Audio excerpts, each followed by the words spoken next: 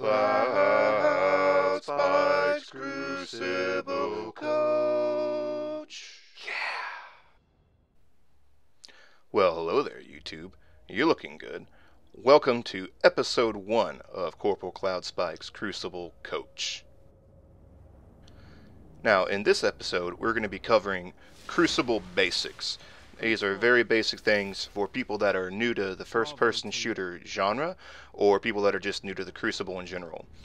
If you've been playing the Crucible for a while, and you're pretty good at it, you usually go positive, you're probably not going to find too much helpful in this video, but you're more than welcome to watch it anyway.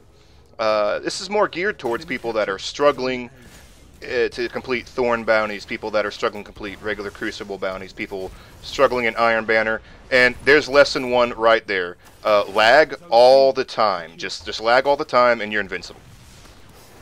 As to the serious tips, we're going to start with some basic first-person shooter tips for people that may not be comfortable playing FPS games or new to the genre. And step 1 is going to be to use your radar. Now, combat in Destiny is very magnetic. People see red on the radar and they move towards it. Now, what you're actually going to want to do is use that radar information to flank and also know when an enemy is above or below you. And you'll see that when the radar flashes bright red, it means they're on the same level as you, and when it's kind of grayed out or kind of see-through or transparent red, it means that they are above or below you. Now, with this radar information, you're not just going to run in and run straight towards them. You're going to use this information to flank or use it to know when an enemy's dropping in on you like that. And just use that to your advantage. Again, if you're new to Destiny or new to the Crucible, you may want to consider running a primary weapon that has the third eye perk or armor that has third eye, just so you can aim down sights and still have that radar information. It's kind of a crutch, but it can be useful until you get better control of the game. My next general first-person shooter tip is going to be to aim for the head. Now, some FPS games you don't really want to aim for the head, but in Destiny you do. There is a massive headshot multiplier for pretty much all the guns except for the fusion rifle that I'm using right here. You want to aim for the head, whether it's auto rifle, sniper rifle, shotguns, you even still want to aim for the head. It's going to give you a massive damage bonus if you do that. My next general first-person shooter tip is going to be recover and reload from cover. Okay, don't walk into a battle with your gun empty, and don't walk into a battle at half health. Talk a little bit more about the recovery stat later on, but just know you really want to make sure that you are fully loaded up and on full health at the start of each engagement. It's just going to increase the likelihood that you will survive that engagement. Now that I'm done with general FPS tips, I'm going to go on to some Destiny-specific ones. And this will start with a question. Do you like getting blown up with rockets? Do you like getting mowed down with machine guns? If you answered no to either of those questions, then make sure that you get the heavy ammo. Get the heavy ammo. I still see people just sit there and walk right by it when it spawns in. And I try really hard to make sure my team gets it here. In the end, we do end up kind of failing with it. Just everything's going crazy. Fortunately, only one member of their team picks up the heavy ammo there. Now, what the heavy ammo is going to do when it spawns in periodically is let you use your rocket launchers and heavy machine guns, that third slot in your weapons. And everyone on your team having it, and nobody on their team having it, is going to put you at a huge advantage.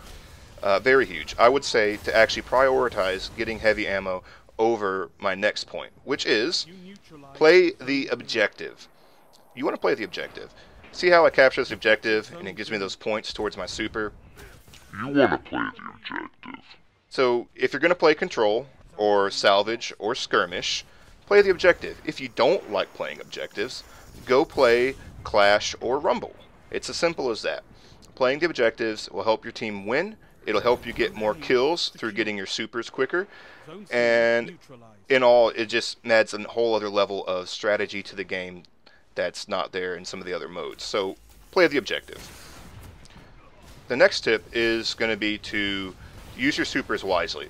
So here I use my Warlock's Radiance to come back, pick up a couple of kills, and capture the objective. And that's what you want to do with your supers. You're going to want to do one of these things. Either one, you're going to want to defend the heavy ammo, or counter heavy ammo. You're going to want to counter other players' supers, or you're going to want to capture an objective with it, or stop the enemy from capturing an objective. So using supers to maximize your team's chance of winning is the general goal. Don't just panic and use it on one person. And I know we all do that when we're playing it, but try hard to maximize your supers. The next one kind of ties in with that. You're going to want to use your grenades and melee wisely. If you have a grenade on your person when you died, you're doing it wrong. Okay? If you have a melee up, you are doing it wrong. You need to use those to your advantage, especially the melee. Melees are very powerful in Destiny, and the Warlock one especially has a very long range, and a lot of times there's other things associated with those melees, like recovering health or gaining a shield, that you are going to want to use. So use your grenades and use your melees as often as possible. The fifth and final tip goes back to when we were talking about recovering behind cover. So making sure you're not running out into battle at half health, and this is to maximize your recovery stat. In Destiny, you have 3 base stats, and that is armor, recovery, and agility. And the other 2 are advantageous to use, but the one that's going to help you out the most is recovery. And this is because the other 2 just aren't very noticeable. Agility helps you move faster and jump slightly higher, but it's a very slight increase. The same thing's true of armor. It'll give you more base health and allow you to take a little bit more damage, but if you max your armor out and get the most armor you have in the game, you're only going to be able to take maybe 1 or 2 more shots from the weakest guns in the game. That's how little a difference it makes. Can it make a difference? Can it make you survive sometimes? Absolutely. But recovery is a much more guaranteed thing if you can get behind cover. And you'll just see your health bar come back up quicker, and you'll be ready to jump into battle quicker. So right there is a perfect example of that. I took quite a bit of damage, and then you get my health back up. Yes, I would have taken a little bit less damage if I had armor on, but this way I'm back at full health quicker. Because getting the full health back quicker is way more effective health than increasing your armor. Okay, so in short, maximize the recovery stat. Also, you're going to maximize your recovery abilities in whatever class you're using. There's a lot of things that are either on armor or class items and just perks you can get to either regain health or get a shield. And you're going to want to do those things, especially if you're new at the Crucible.